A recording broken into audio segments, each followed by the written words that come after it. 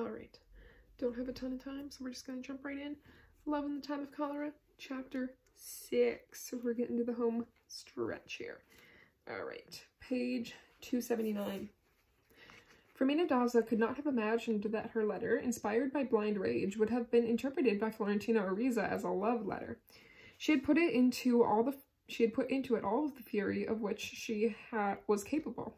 Her cruelest words, most wounding, most unjust vilifications, which still seemed minuscule to her in light of the enormity of the offense.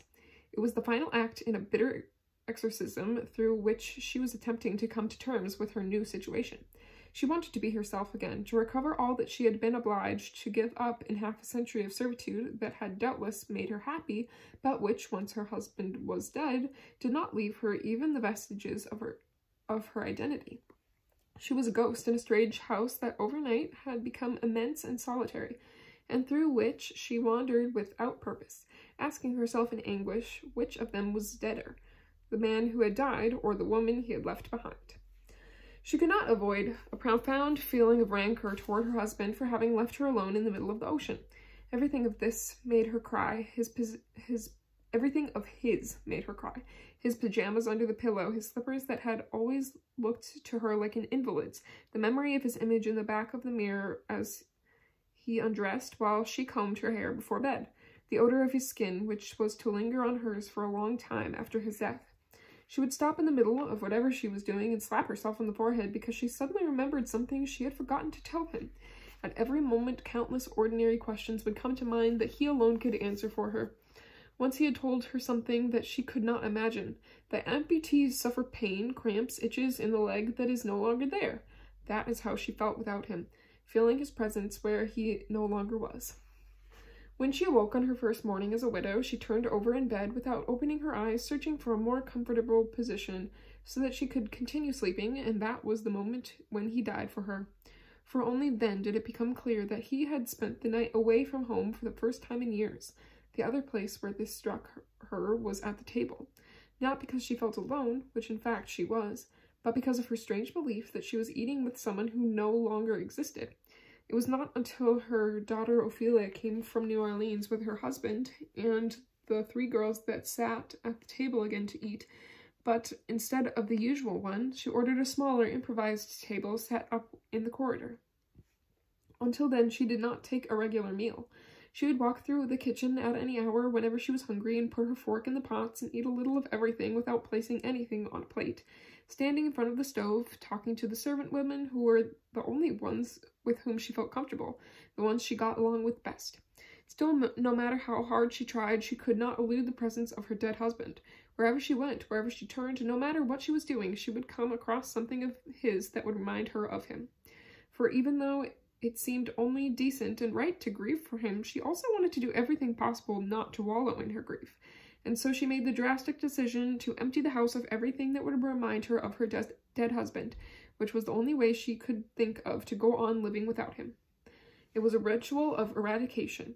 Her son agreed to take his library so that she could replace his office with the sewing room she had never had when she was married, and her daughter would take some furniture and countless objects that she thought were just right for the antique auctions in New Orleans. All of this was a relief for Fermina Daza, for although she was not at all amused to learn that the things she had bought on her honeymoon were now relics for antiquarians. To the silent stupefaction of the servants, the neighbors, the women friends who came to visit her during that time, she had a bonfire built in a vacant lot behind the house, and there she burned everything that remained her of her dead husband. The most expensive and elegant clothes seen in the city since the last century, the finest shoes, the hats that resembled him more than his portraits, the siesta rocking chair from which he had arisen for the last time to die, innumerable objects so tied to her life that by now they formed part of her identity. She did it without the shadow of a doubt, in the full certainty that her husband would have approved, and not only for reasons of hygiene. For he had often expressed his desire to be cremated and not shut away in the seamless dark of a cedar box. His religion would not permit it, of course. He had dared to broach the subject with the archbishop just in case, and his answer had been a categorical no. It was pure illusion, because the church did not permit the existence of crematoriums in our cemeteries, not even for the use of religions other than Catholic, and the advantage of building them would not have occurred to anyone but Juvenal Urbino. Firmina Daza did not forget her husband's terror and even the confusion of the first hour. She remembered to order the carpenter to leave a chink where light could come into the coffin as a consolation to him. In any event, the Holocaust was in vain. In a very short while, Firmina Daza realized that the memory of her dead husband was as resistant to the fire as it seemed to be to the passage of time. Even worse, after the incineration of his clothing, she continued to miss not only the many things she had loved in him, but also what had most annoyed her, the noises he made on arising. The memory helped her to escape the mangrove swamps of grief. Above all else, she made the firm decision to go on with her life, remembering her husband as if he had not died. She knew that waking each morning would continue to be difficult, but it would become less and less so. At the end of the third week, in fact, she began to see the first light. But as it grew larger and brighter, she became aware that there was an evil phantom in her life who did not give her a moment's peace. He was not the pitiable phantom who had haunted her in the Park of the Evangels and whom she had evoked with a certain tenderness after she had grown old, but the hateful phantom which, with his executioner's frock coat and his hat held against his chest, whose thoughtless impertinence had disturbed her so much that she found it impossible not to think about him. Ever since her rejection of him at the age of 18, she had been convinced that she had left behind a seed of hatred in him that could only grow larger with time.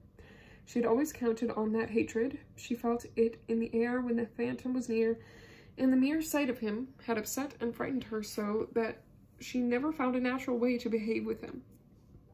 On the night when he reiterated his love for her, while the flowers for her dead husband were still perfuming in the house, she could not believe that his insolence was not the first step in God. She could not believe that his insolence was not the first step in God's knows what sinister plan for revenge. I mean, God knows. Okay. Her persistent memory of him increased her rage. When she awoke thinking about him on the day after the funeral, she succeeded in removing him from her thoughts by a simple act of will. But the rage always returned, and she realized very soon that the desire to forget him was the strongest inducement for remembering him. Then, overcome by nostalgia, she dared to recall for the first time the illusory days of that unreal love. She tried to remember just how the little park was then, and the shabby almond trees, and the bench where he had loved her, because none of it still existed as it had been then. They had changed everything. They had removed the trees with their carpet of yellow leaves and replaced the statue of the decapitated hero with that of another, who wore his dress uniform but had no name or dates or reasons to justify him, and who stood on an ostentatious pedestal in which they had installed the electrical controls for the district. Her house, sold many years before, had fallen into total ruin at the hands of the provincial government. It was not easy for her to imagine Florentino Ariza as he had been then, much less to believe that the taciturn boy, so vulnerable in the rain, was the moth-eaten old wreck who had stood in front of her with no consideration for her situation or the slightest respect for her grief, and had seared her soul with a flaming insult that still made it difficult for her to breathe. Cousin Hildebrand de Sanchez had come to visit a short while after Firmina Daza returned from the ranch in Flores de Maria, where she had gone to recuperate from the misfortune of Miss Lynch. Old, fat, and contented, she had arrived in the company of her oldest son, who, like his father, had been a colonel in the army, but had been repudiated by him because of his contemptible behavior during the massacre of the banana workers in San Juan de la Ciénaga. The two cousins saw each other often and spent endless hours feeling nostalgia for the time when they first met. On her last visit, Hildebranda was more nostalgic than ever, and very affected by the burden of old age. In order to add even greater poignancy to their memories, she had brought her copy of the portrait of them dressed as old-fashioned ladies, taken by the Belgian photographer on the afternoon that a young Juvenal Urbino had delivered the coup de grace to a willful Firmina Daza. Her copy of the photograph had been lost, and Hildebranda's was almost invisible, but they could both recognize themselves through the mist of disenchantment, young and beautiful as they would never be again. For Hildebranda, it was impossible not to speak of Florentino Ariza because she always identified his fate with her own. She evoked him as she evoked the day she had sent her first telegram, and she could never erase from her heart the memory of the sad little bird condemned to oblivion. For her part, Firmina had often seen him without speaking to him. Of course, she could not imagine that he had been her first love. She always heard news about him, as sooner or later she heard news about anyone of any significance in the city. It was said that she had not married because of his unusual habits, but she paid no attention to this, in part because she never paid attention to rumors, and in part because such things were said in any event about men who were above suspicion. On the other hand, it seemed strange to her that Florentino Ariza would persist in his mystic attire and his rare lotions, and that he would continue to be so enigmatic after making his way in life in so spectacular and honorable a manner. It was impossible for her to believe he was the same person, and she was always surprised when Hildebranda would sigh, "Poor man, how he must have suffered." For she had seen him without grief for a long time, a shadow that had been obliterated. Nevertheless, on the night she met him in the movie theater just after her return from Flores de Maria, something strange occurred in her heart. She was not surprised that he was with a woman, and a black woman at that. What did surprise her was that he was so well preserved, that he behaved with the greatest self-assurance, and it did not occur to her that perhaps it was she, not he, who had changed after the troubling explosion of Miss Lynch in her private life. From then on, and for more than 20 years, she saw him with no more compassionate eyes. Is that the page I'm on? With more compassionate eyes, not no more. With more compassionate eyes. On the night of the vigil for her husband, it not only seemed reasonable for him to be there, but she even understood it as the natural end of rancor, an act of forgiving and forgetting. That was why she was so taken aback by his dramatic reiteration of love for her that had never existed. At an age when Florentino Ariza and she could expect nothing more from life. The mortal rage of the first shock remained intact after the symbolic cremation of her husband, and it grew and spread as she felt herself less capable of controlling it. Even worse, the spaces in her mind where she managed to appease her memories of the dead man were slowly but inexorably being taken over by the field of poppies where she had buried the memories of Florentino Ariza. And so she thought about him without wanting to. The more she thought about him, the angrier she became, and the angrier she became, the more she thought about him, until it was something so unbearable that her mind could no longer contain it. Then she sat down at her dead husband's desk and wrote Florentino Ariza a letter consisting of 3 irrational pages, so full of insults and base provocations that it brought her the consolation of consciously committing the vilest act of her long life. Those weeks had been agonizing for Florentino Ariza as well.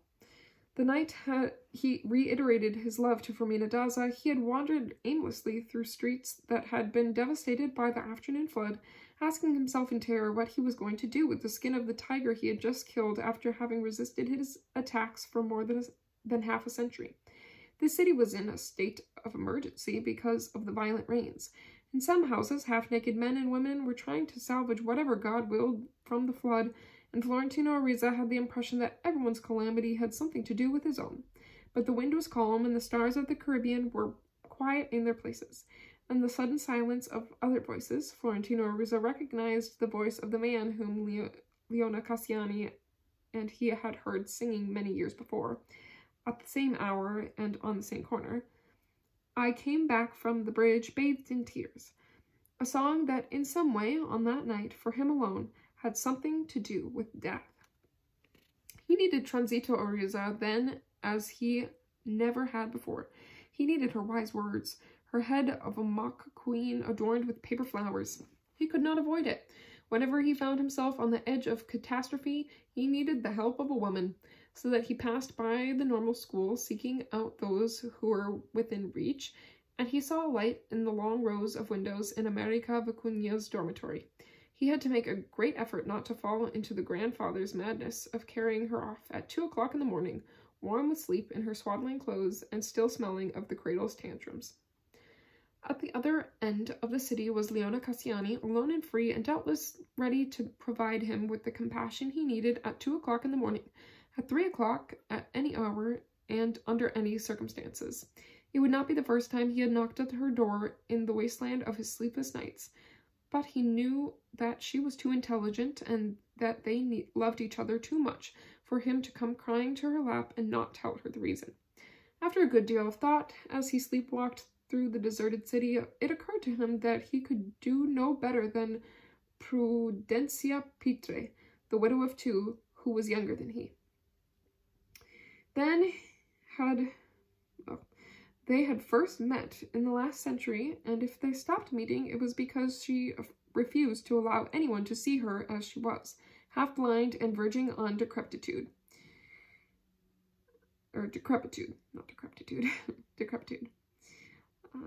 As soon as he thought of her, Florentina Ariza returned to the street of the windows, put 2 bottles of port and a jar of pickles in a shopping bag, and went to visit her, not even knowing if she was still in her old house, if she was alone, or if she was alive. Near the bottom of 285.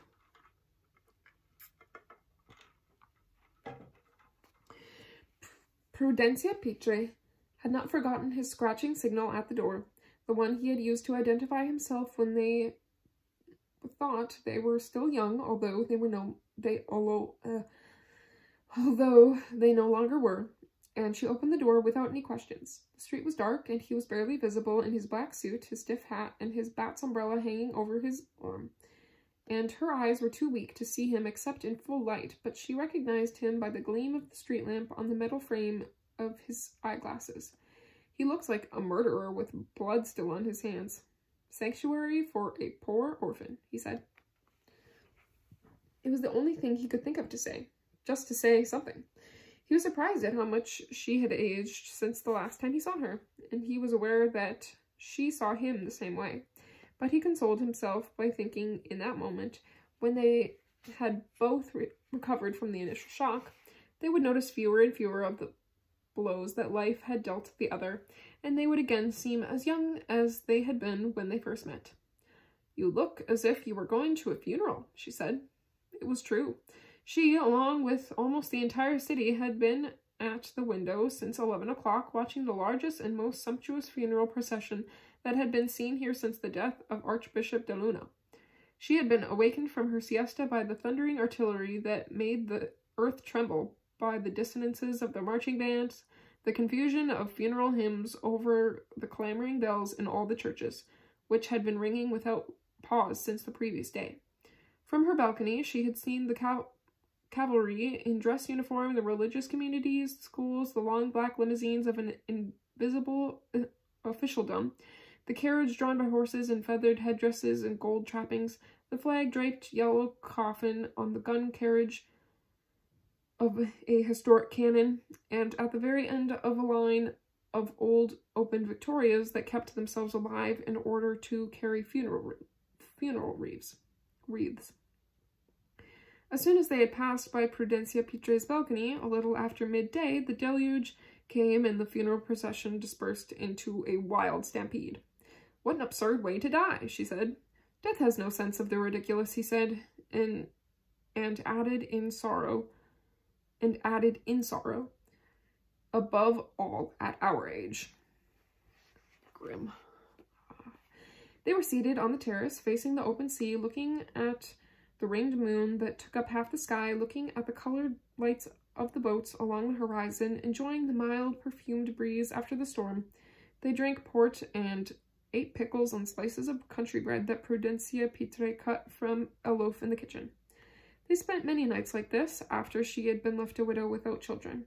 Florentino Ariza had met her at a time when she would have received any man who wanted to be with her, even if he were hired by the hour, and they had established a relationship that was more serious and longer lived than would have seemed possible.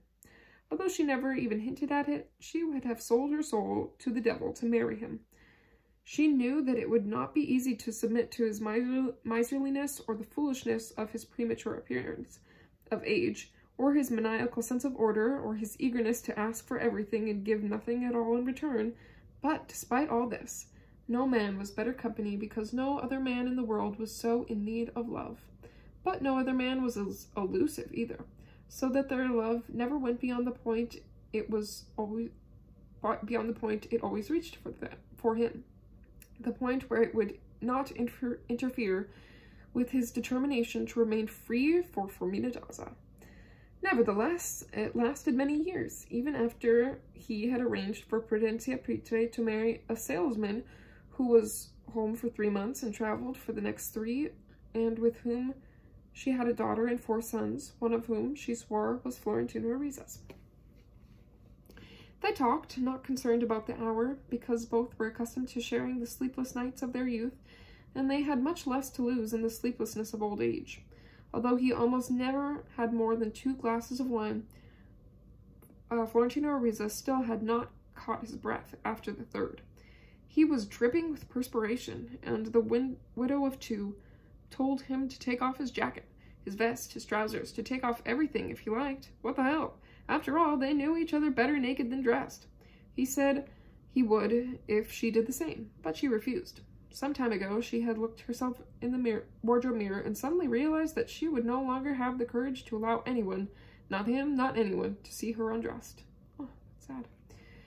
Florentino Ariza, in a state of agitation that he could not calm with 4 glasses of port, talked at length about the same subject, the past, the good memories from the past, for he was desperate to find the hidden road in the past that would bring him relief. For that was what he needed, to let his soul escape through his mouth.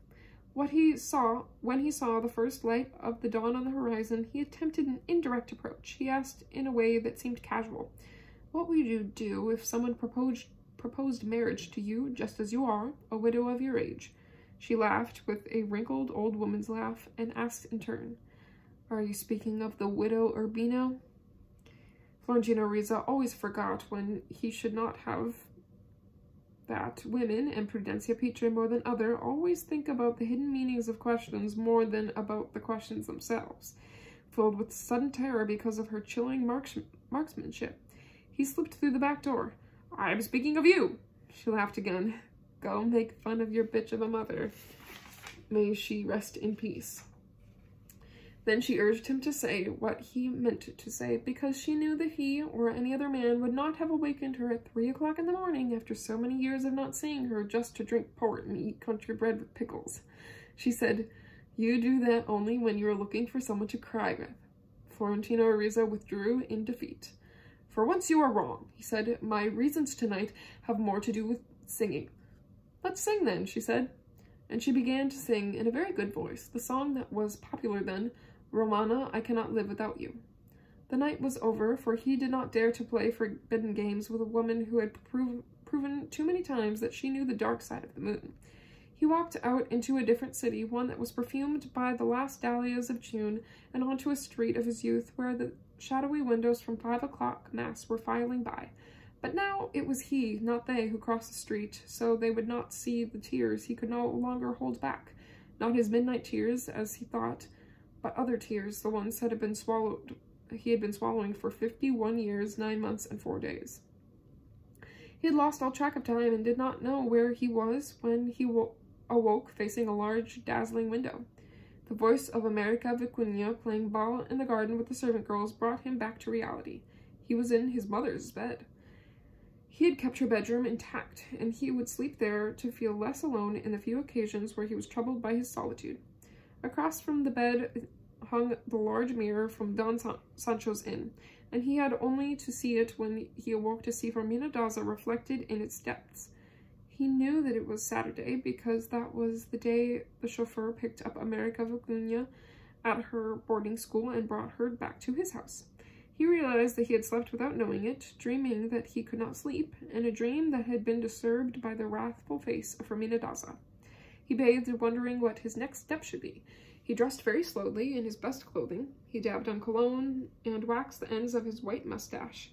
He left the bedroom, and from the second-floor hallway he saw the beautiful child in her uniform catching the ball with the grace that had made him tremble on so many Saturdays, but this morning did not disquiet him in the least.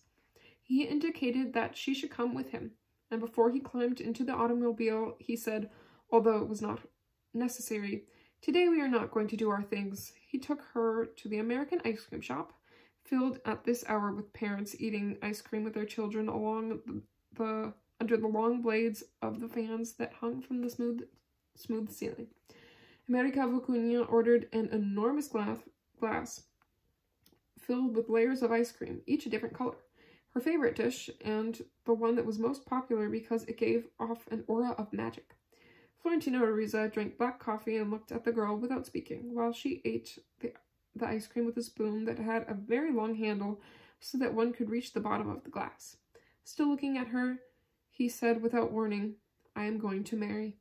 She looked into his eyes with a flash of uncertainty, her spoon suspended in midair, but then she recovered and smiled. "That's a lie," she said. "Old men don't marry." That afternoon, she left at her school under a steady downpour, just as the Angelus was ringing, after two of them had watched the puppet show in the park, had lunch at the fried fish stands on the jetties, seen the caged animals in the circus that had just come to town, bought all kinds of candies at the outdoor stalls to take back to school, and driven around the city several times with the top down so that she could become accustomed to the idea that he was her guardian and no longer her lover. It was a big afternoon, and yay, no more rape. Okay.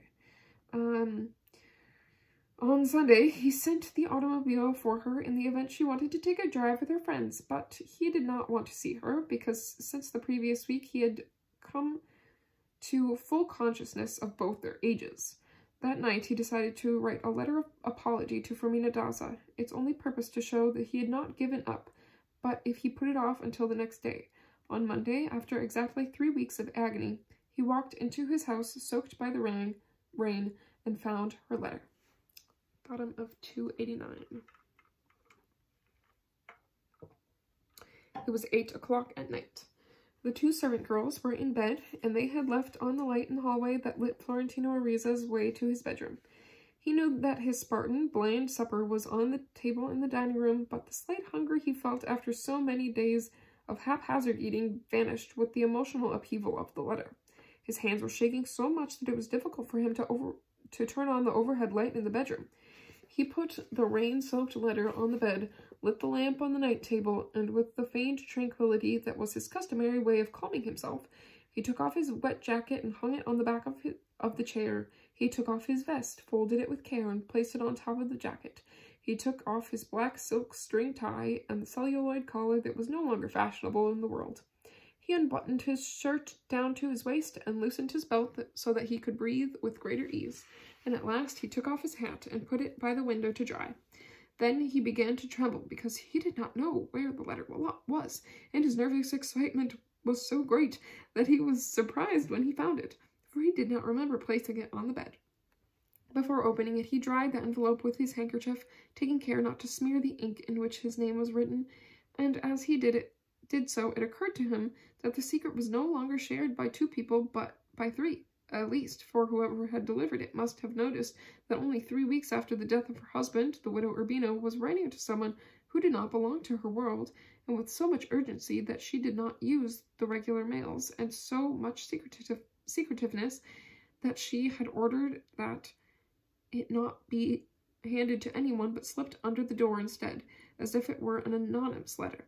He did not have to tear open the envelope, for the water had dissolved the glue, but the letter was dry, 3 closely written pages with no salutation and signed with the initials of her married name. He sat on the bed and read it through once quickly as he could, more intrigued by the tone than by the content, and before he reached the second page he knew that it was in fact the insulting letter he had expected to receive. He laid it unfolded in the light shed by the bed lamp.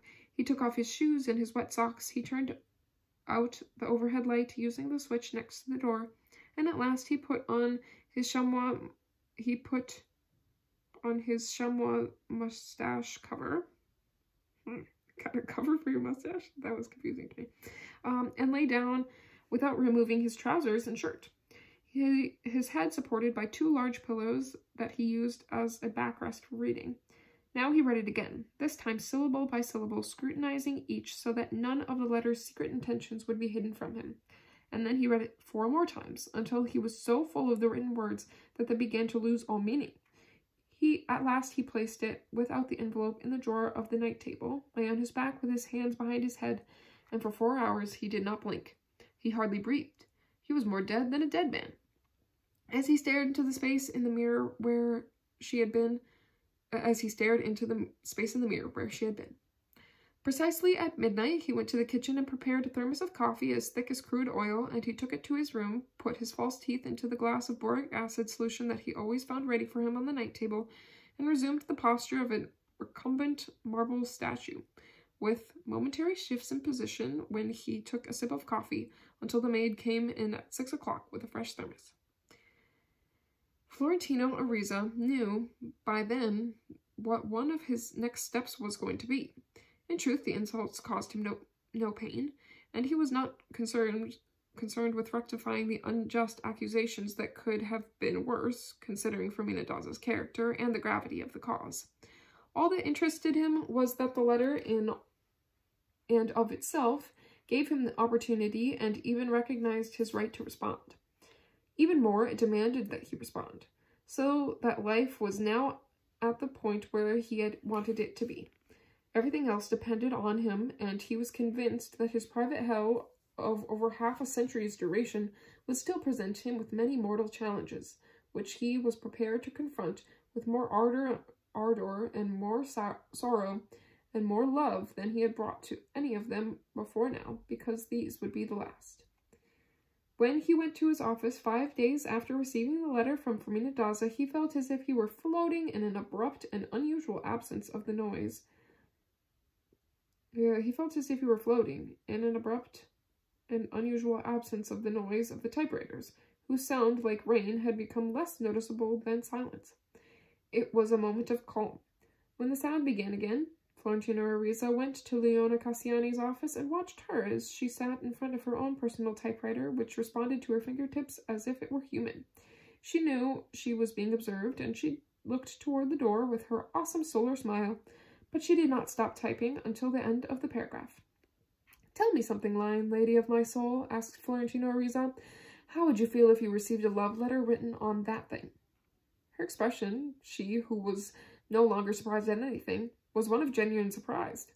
"My God, man," she exclaimed. "It never occurred to me." For that very reason, she could make no other reply. Florentino Ariza had not thought of it either until that moment, and he decided to risk it with no reservations. He took one of the office typewriters home, his subordinates joking good-naturedly, "You can't teach an old dog new tricks." Leone Cassiani, enthusiastic about anything new, offered to give him typing lessons at home, but he had been opposed to methodical learning ever since Lotario Thugut had wanted to teach him to play the violin by reading notes, and warned him that he would need at least a year to begin, 5 more to qualify for a professional orchestra, and 6 hours a day for the rest of his life in order to play well. And yet he had convinced his mother to buy him a blind man's violin, and with the 5 basic rules given him by Lotario Thugut, in less than a year he had dared to play in the choir of the cathedral, and to serenade Firmina Daza from the pauper's cemetery according to the direction of the winds. If that had been the case at the age of 20 with something as difficult as the violin, he did not see why it could not also be the case at the age of 76 with a one-finger instrument like the typewriter. He was right. He needed 3 days to learn the position of the letters on the keyboard, another 6 to learn to think while he typed, and 3 more to complete the first letter without errors after tearing up half a ream of paper. He gave it a solemn salutation, Signora, and signed it with his initial, and as he had done in the perfumed love letters of his youth. He mailed it in an envelope with the morning vignettes that were de rigueur, oh, they must be regular, for a letter to a recent widow, and with no return address on the back. It was a 6-page letter, unlike any he had ever written before. It did not have the tone or the style or the rhetorical air of his early years of love, and his argument was so rational and measured that the scent of a gardenia would have been out of place. In a certain sense, it was his closest approximation to the business letters he had never been able to write. Years later, a typed personal letter would be considered almost an insult, but at that time, the typewriter was still an office animal without its own code of ethics, and its domestication for personal use was not foreseen in the books on etiquette. It seemed more like bold modernity, which was how Fermina Daza must have understood it, for in her second letter to Florentino Ariza, she began by begging his pardon for any difficulties in reading her handwriting, since she did not have at her disposal any means more advanced than her steel pen. And we'll stop there, the top of 293. Sorry for the knock on the door.